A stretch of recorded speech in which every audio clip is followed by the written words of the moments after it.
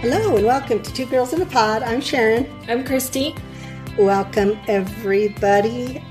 You know, as we were doing some steps this morning, Christy, looking through the news, you kind of got an idea for this podcast, which was based on what you read.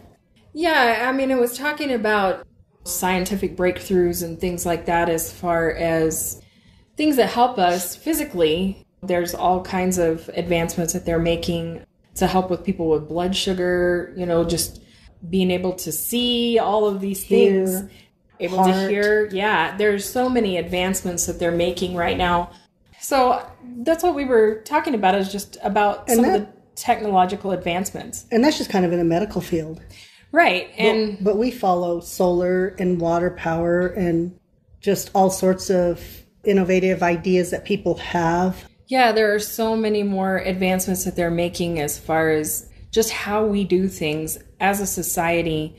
You're seeing the whole new thing with emissions. They're trying to make it to where by 2030, there are more EVs on the road, electronic vehicles, so that we're not relying on those fuels and things like that. So, I mean, it's interesting because there are a lot of different perceptions around that and how people view that. I know that a lot of people have the idea that it's about trying to make the consumer buy these products and that it stops there. It's about that. And hopefully it's not completely about that. I understand that, people have those concerns, but when you look at it, the overall picture, how much better we will be as a society when we have some of this in place and we're not being so toxic in how we do things.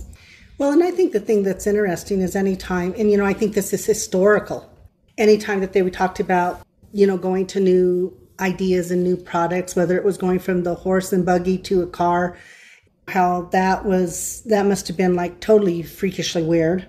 Then from automobile to flight, and people saying that's not possible, on, and now we have space shuttles and we have, all sorts of stuff. So when we look at that advancement and the idea that we hold on to something because we think that we're comfortable with it, for one thing. We're comfortable with it. It's what we know. So a lot of times people are really afraid of those type of advancements. But you think about the first time somebody saw a car or those kinds of things. I mean, it was I'm sure, a plethora of responses to that.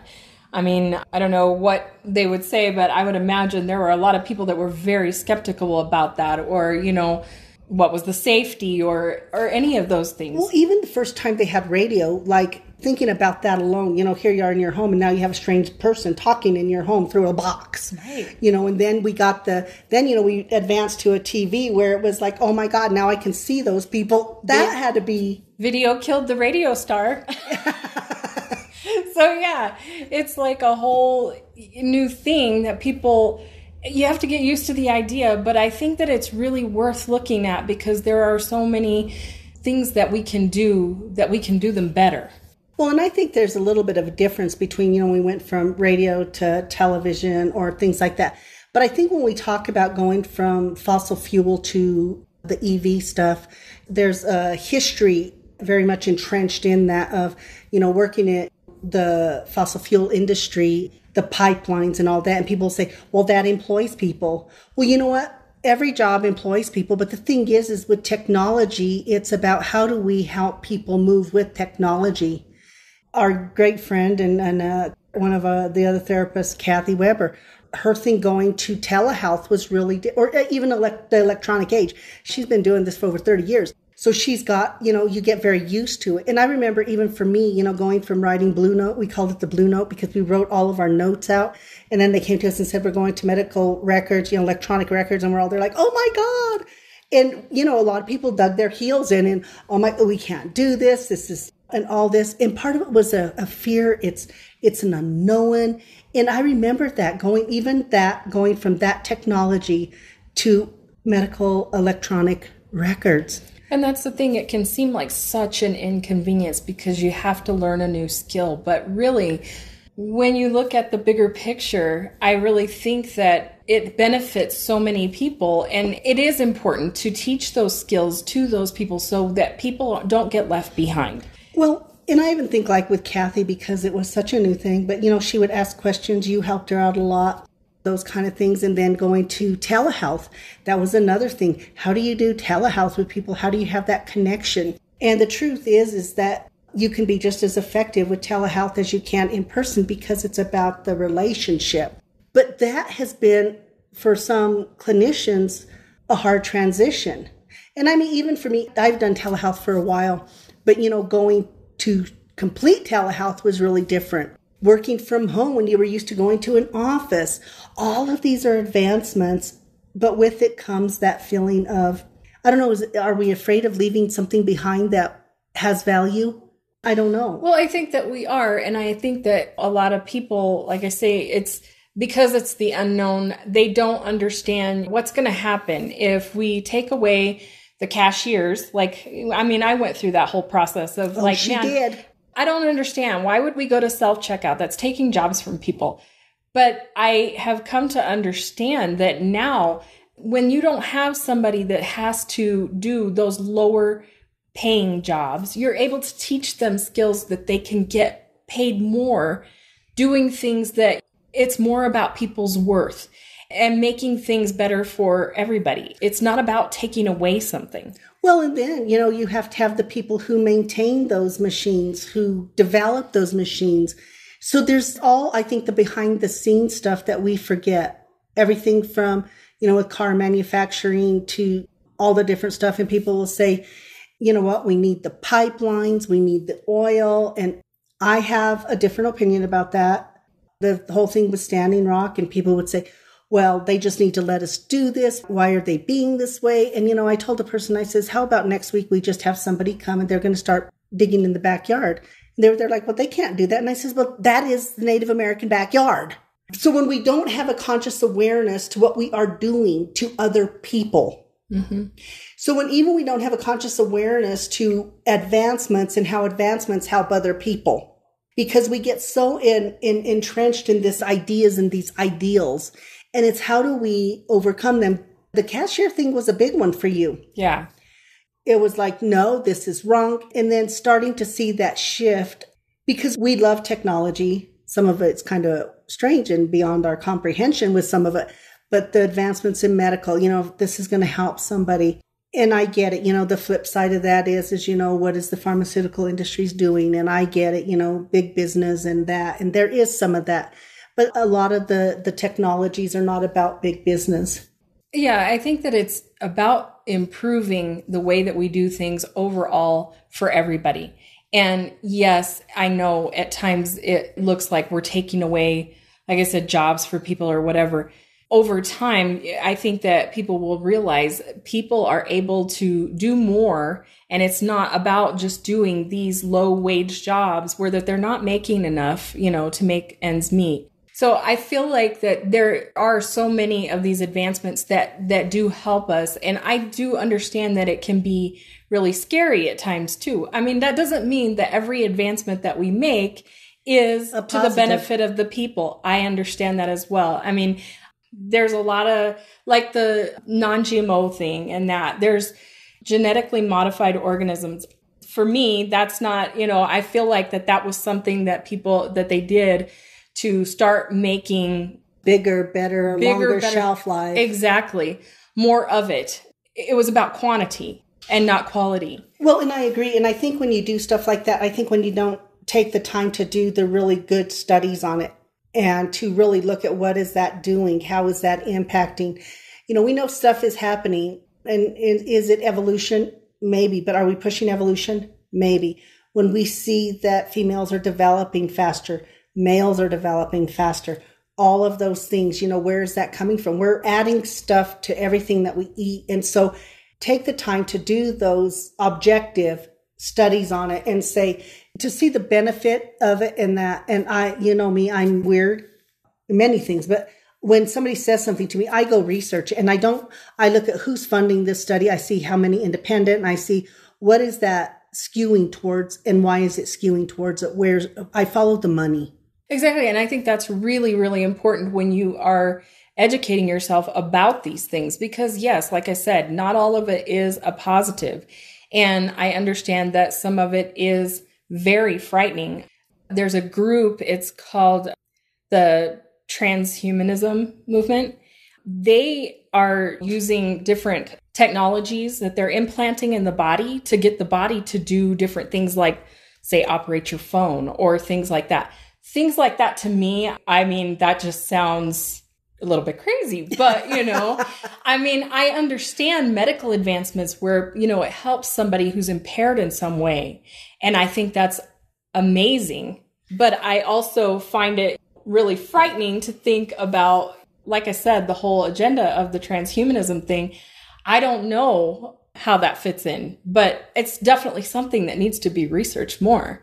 Well, and I think too, when we talk about that, is some of technology scary in some different ways? When they first started doing cloning and stuff, I think that there's that humanistic piece to it too about, is that okay? The other thing is, if they sit there and they start being able to remove things and change things, children, babies are in the embryo and all that stuff.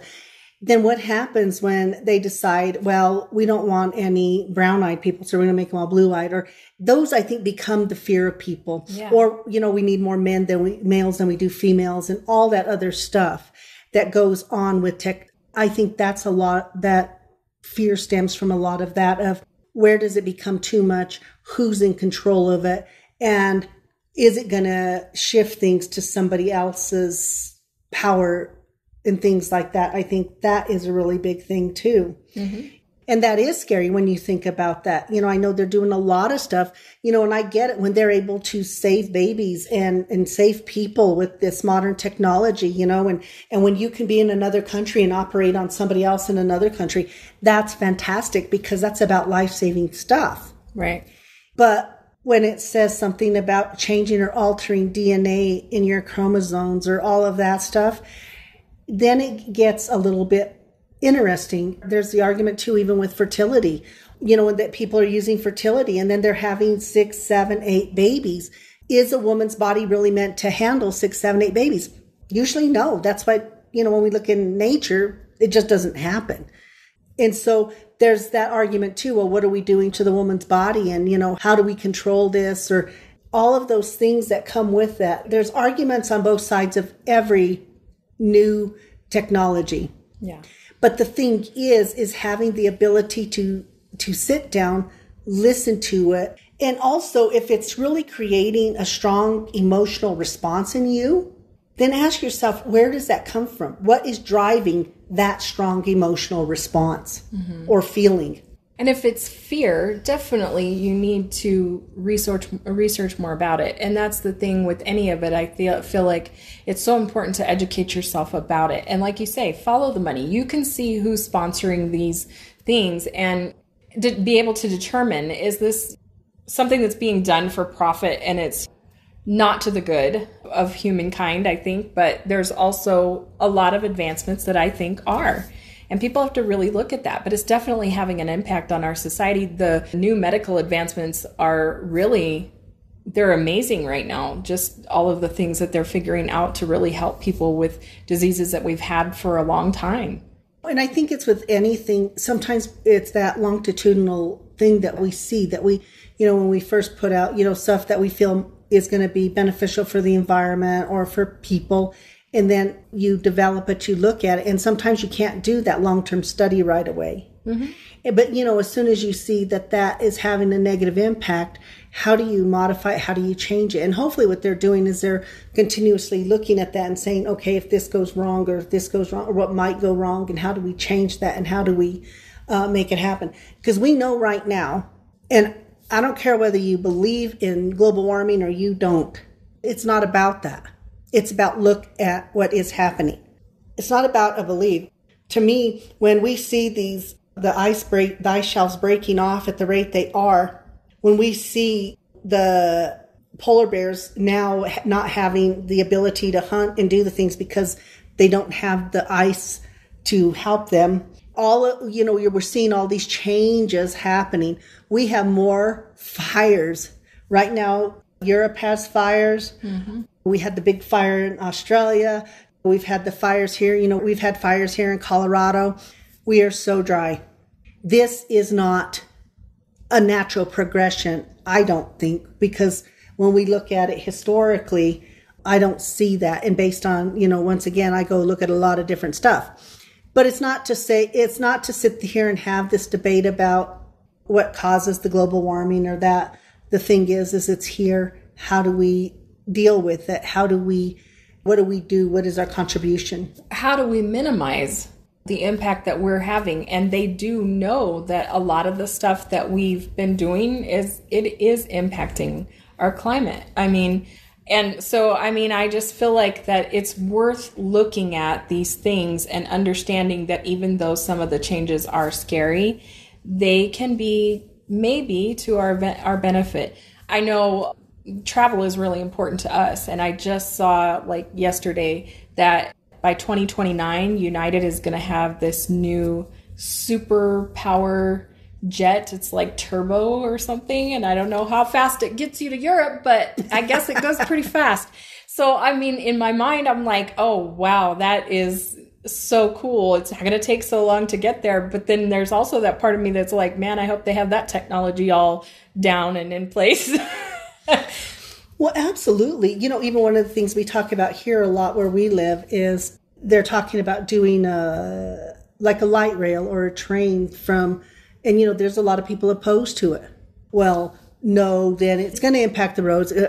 Every argument you can think of, there is for it. And I get that.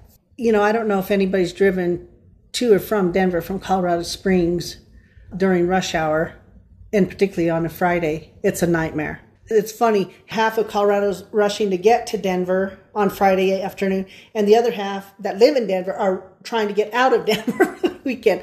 And it's very congested, and we're nothing compared to when you look at Los Angeles, the bigger cities that have even more traffic than we do. And to me, in my mind, I really think that, the light rail, it will benefit. There won't be as much traffic on the road and that, and it's easier for people. And I feel like that's something that Europe has done for a long time. Their train system, how much they use that. Not everybody has cars and that. And I don't think that's such a bad thing. It seems like a lot of them really like using the train system. So. And the thing is, that was really interesting. For us, it was such a foreign thing that there was anxiety for us. Yeah, when we went. Yes. Yeah, there was anxiety because, everybody else is just going on and they're all calm. And, here Sandra, Christy, and I are, oh my God, where's the train? What do you mean we're supposed to be in line? No, we didn't know that was supposed to happen. Oh, we got to go get more tickets. It was chaotic.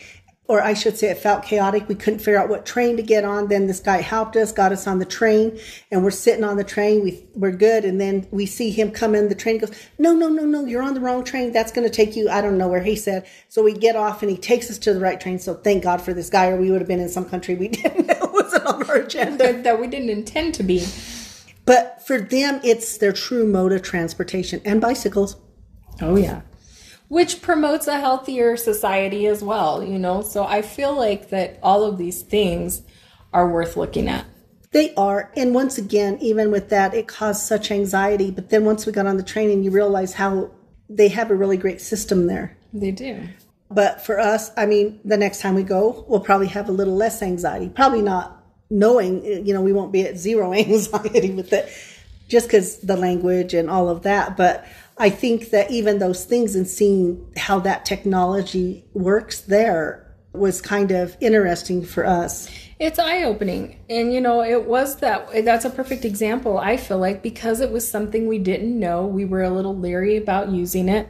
Once we got there, we realized what a benefit it is and just how easy it is. As you get used to it, I think by the end of the trip, we were a little bit better about it. So I can see them having it there for all these years it's probably something they all really appreciate. Yeah, because by the time we were going from Brussels back to London, we knew what we were doing. Right. But that was our last train ride. But yeah, it's just very different, and once again, it's just different. Mm-hmm. Even here, I get it. We humans, for whatever reason, we struggle with change. We struggle with differences. And, we get so caught up in the argument that we don't stop. And, we always communicate, active listening, those kind of things. Because our way does not have to be the right way. Sometimes it's how do we meet in the middle with it. And I think that we see so much right now. There is such a division of people's beliefs on so many things, whether it's from the oil to going more green, so you have just way over from the abortion to pro-choice, LGBTQ rights, plus rights to more of the conservative, what they believe that should be. Marijuana on one side, legalization of all drugs. I mean, there's such a dichotomy. But even the thing of modern technology, should we be doing that? The big thing with 5G. Yeah. There was so much against 5G. And guess what? As much against it as it is, guess what? We're dealing with 5G. Right. And it is one of those things of, even if you don't like it, things are going to evolve, regardless of our personal opinion about it. Mm-hmm. And do we keep digging our heels in, or do we educate ourselves about it? Do we go and have conversations with those people who have differing opinions and get some different ideas? And why do you believe this way? Mm-hmm. There are some people who still won't fly because they don't believe in the technology. Right. Well, what keeps that up in the air? Well, I don't know the science of it. And that's what I mean. I think that as a society, we can't, if we don't have these type of advancements, we can, become stagnant. And we have to continue to look at things that help us to move forward. But we also have to do it in a way that people are being taken care of, I feel like. And on top of that, we have to be doing these things in a more respectful way. Right. Because people are getting to that place where it becomes attacking if somebody has a differing idea about whatever that is, and particularly around technology, whether it's stem cell research. A lot of people are very much against that. Even with stem cell, when it first came out, people were so staunch about, no, this is wrong, this is wrong, this is wrong. Fast forward, more and more people are using the stem cell stuff. And so it's kind of cool. And we look at some really interesting technology like the exoskeleton for people who do not have the ability to walk. That feeling they must have the first time they put on an exoskeleton and they're walking, they're upright again. Mm-hmm. I mean, how amazing is that? And I don't know if there's a lot of people who sit there and say, I don't think we should have the exoskeleton. Well, I don't know. There may be, I know that they've been using that, I guess, for quite some time in military. And, mm-hmm. Obviously we benefit, but I do think there's a lot of people that probably question that as well. And then especially if you take it one step further, like I said, there's so many things that they're doing now where it's actually implanted in the body. And they talk about, I don't know how many people are Trekkie fans, but they talk about I am Borg being part human and part machine, and we're kind of already in that class in some ways by the very fact that my mom has a bionic knee, when she had the knee replacement. It's all titanium. It's whatever the metal is. So titanium. Basically that is it. Pacemakers. We have those things already that is happening, but I think it's, is it going to be more to the degree for the hearing for the kids? That's an implant that helps them to be able to hear. Mm-hmm. So we look at those things, I can't see a lot of people saying, oh my gosh, I don't think we should do that. So it's almost like we have a different thing when it comes to certain pieces of medical versus does it go against a religious belief or political belief or a belief system anyway? Mm-hmm. That we'll have more of that dig your heels in and argue a point. Mm-hmm. It's interesting to me how people pick and choose. I mean, it's interesting how we pick and choose. Well, exactly. I feel like I get excited about the medical advancements that they're making to help people overcome different obstacles. I can get excited about that and I'm happy about it. But I know that, like I said, when I was talking about the transhumanism, to me, it goes into a different thing when it's about implanting things to, I don't know, like just for convenience. Convenience. Yeah. It's not about a medical thing or something like that. It's a stretch of my imagination to try and think that way. I just really, I have to look at that some more. What's interesting is, my nephew comes here and, we have our TV and he'll go hook up the TV to his phone. And I'm there thinking, dude, there is a remote right next to you. Yeah. But it's like this idea of technology. And I'm just there like, do you want me? No, I don't want it on my phone. I barely do the things on my phone. And it's not that I'm against technology. And, one of the other things, we always talk about that freaky thing, and y'all know it, that you'll be sitting there and we'll be talking about something. Oh, the newest Nike. And then all of a sudden the next thing you see, it's all about Nike. And people, they're like, I don't want them to do this because they're going to listen to it. They're already listening. Yeah, it shows up on your phone as an advertisement after you've spoken to someone about something. It's true. I mean, and that's something that's outside of you. But where I go in my mind when I think about, them putting something inside my body to do that. And I get it. There is all kinds of, like I said, even in the medical world where that they have now they're talking about little robots that can go in. Nanos. Nanos, yeah, that can go in and actually do the surgeries and things that you need to. And, doesn't that just sound like something from Transformers or something? I don't know. Something from very some sci-fi. movie. Yeah, very sci-fi.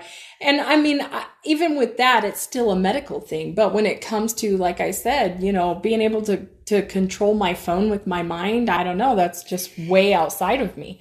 And this is...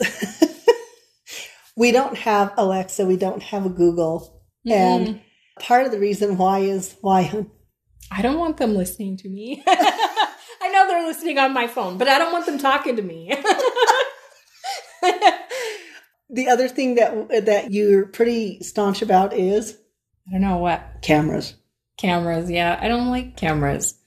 I like cameras if I'm on the backside running it, but I don't know. It's like having cameras in your house and stuff like that. I mean, I've heard so many stories about, people, they have cameras in their house and their kid says, somebody's talking to me and we don't know who it is. And I'm like, wow, it just gives people one more thing that they can hack and be inside your home. That's what I feel like. That's the interesting thing about technology too, is that remembering that whoever creates it, there's always somebody smarter. Mm-hmm. When we look at how many hacks and how many, oh my Lord, your phones get hacked. We hear about, Target gets hacked and so they're calling and saying, hey, we were hacked, or that's through technology. And these are people who are technologically smarter. There are those things. Now, is it widespread? No. Tapping into the ring and all of that, is it widespread? No. But the few times that it has happened, sometimes it can have an adverse effect. And so I can understand having that concern. So then it becomes, let's do some research. Let's see how often is it happening. If it's happened 10 times out of 30 million people having it, it's minuscule. Yeah, I still don't want them in my home. So that's what I'm saying. I mean, So yeah, let's just tell everybody now that we have no security. That's okay. Our neighbors do. Our neighbors watch our neighbors on all sides have security and cameras, and half of them face us, so we're good. Right. So, but it is, and I understand your feeling on that. I really do. But I think it's one of those things too that as the age of technology, and I think the other thing is we're not the type of people, and a lot of times when things get hacked or things like that, people are getting into things and doing stuff. And oftentimes, when I'm talking to the people I know who do a lot of the electronic stuff, it'll be things that people are downloading and all of that's allowing them to come in on the backside and mess with their phones and mess with their stuff.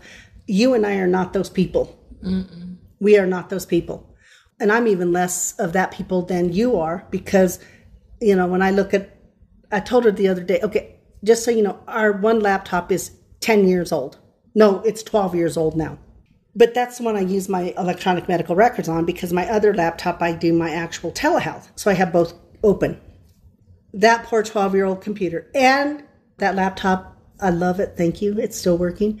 But I looked at her when you open it, there's like almost the whole screen is taken up with little things. I don't even know what those things are called. The little icons? Thank you. On the desktop? You're so technologically now advanced. She's just being a smart ass. But yeah, she'll have all those. And so you did kind of go and clean it up, and she started taking stuff off. And now instead, my computer doesn't go, oh, yeah. Now it only goes, it really did help it.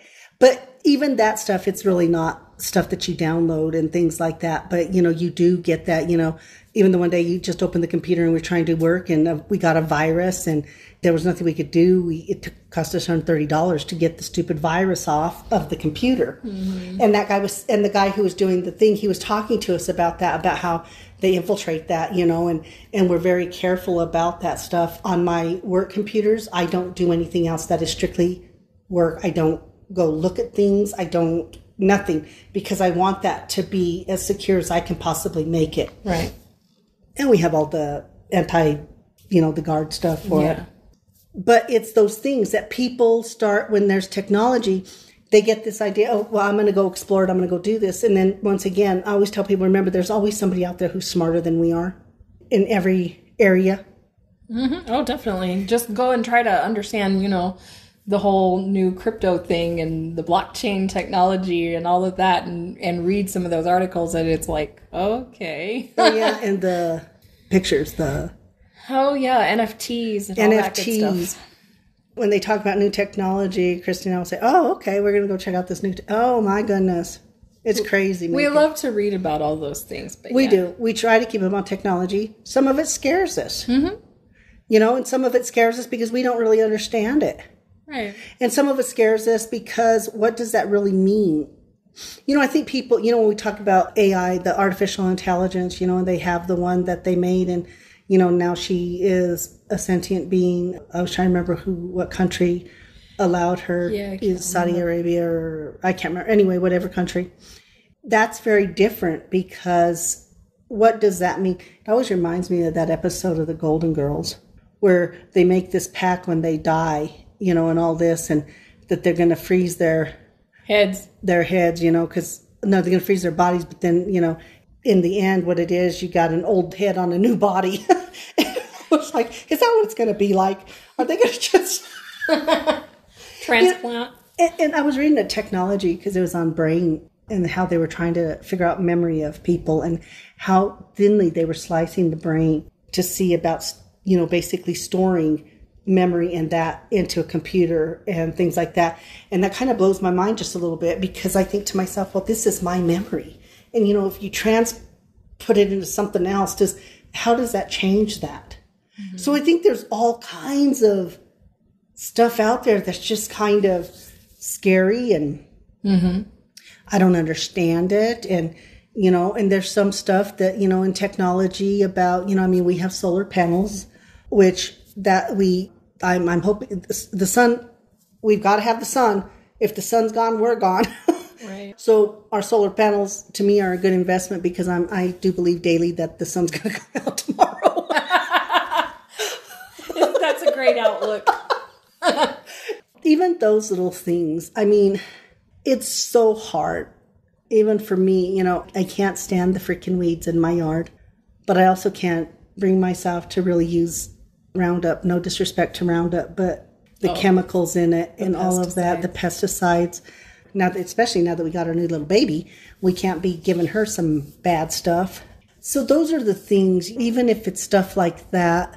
So I'm there thinking now, how do you make that homemade stuff? Right.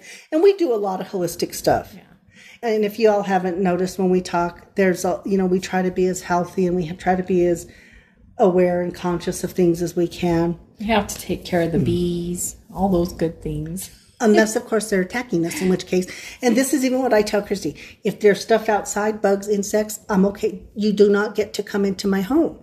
As soon as you come into my home, your life is over. But if you're out in your environment, go for it. Yeah.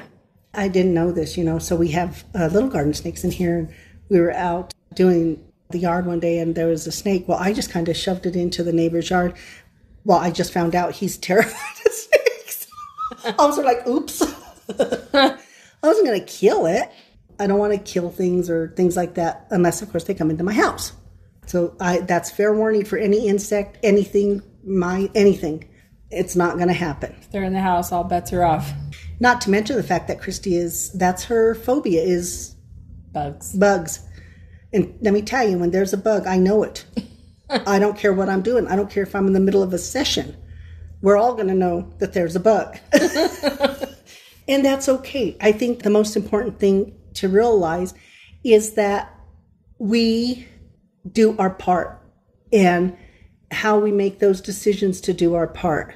And some people who might be totally against, who might be, oh, we got to continue to do oil and all these things, on the other side may say, you know what, I'm not going to use any plastics.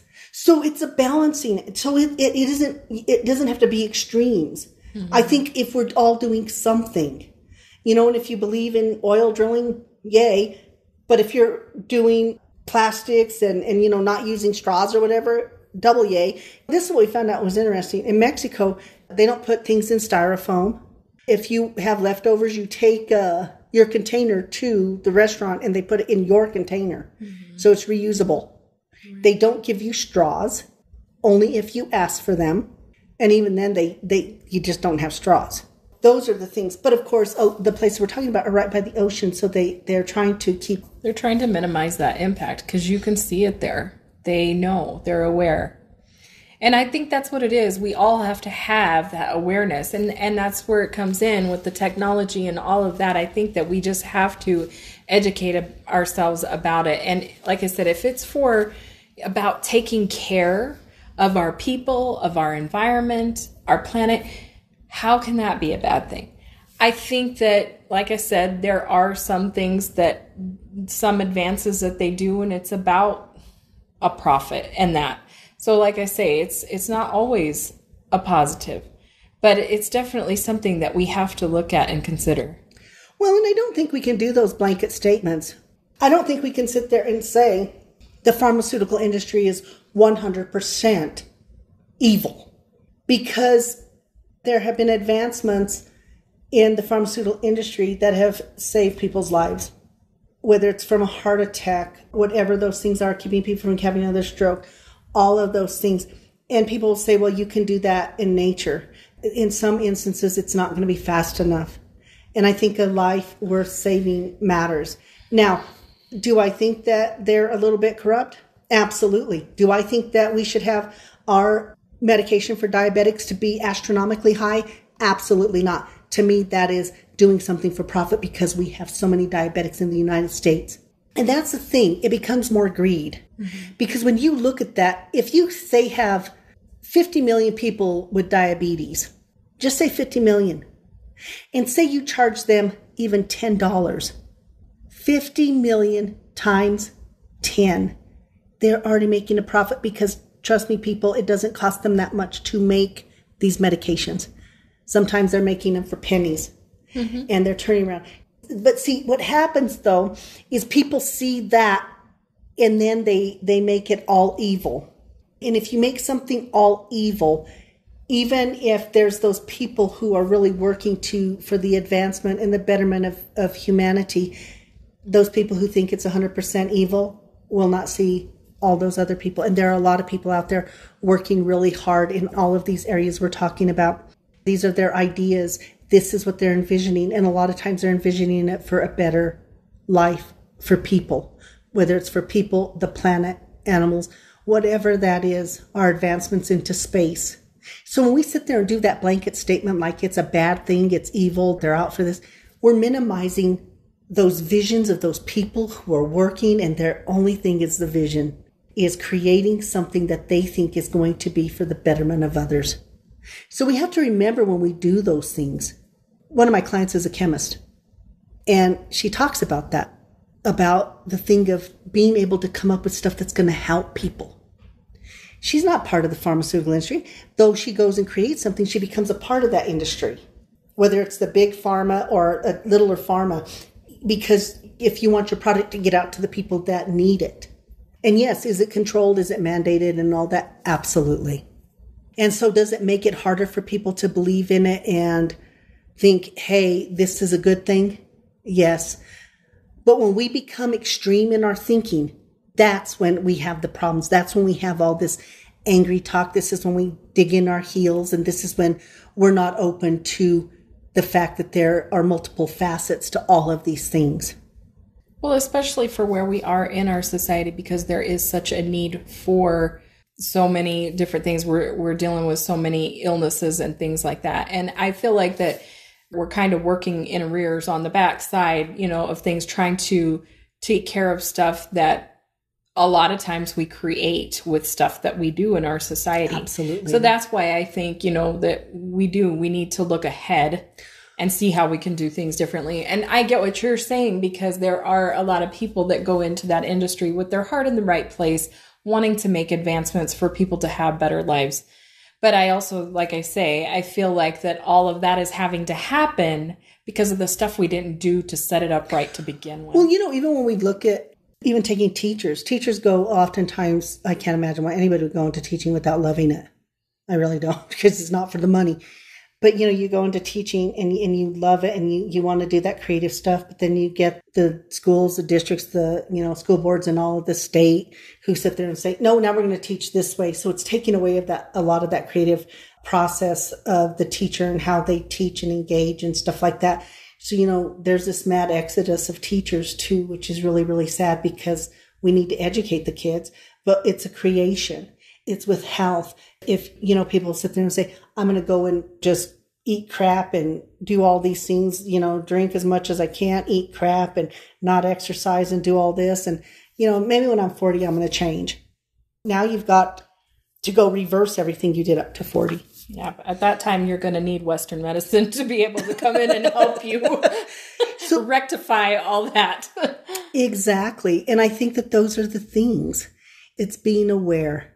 It's really listening, learning, and in that extreme thinking. Remember, in our extreme thinking, things are not as black and white as that. Right.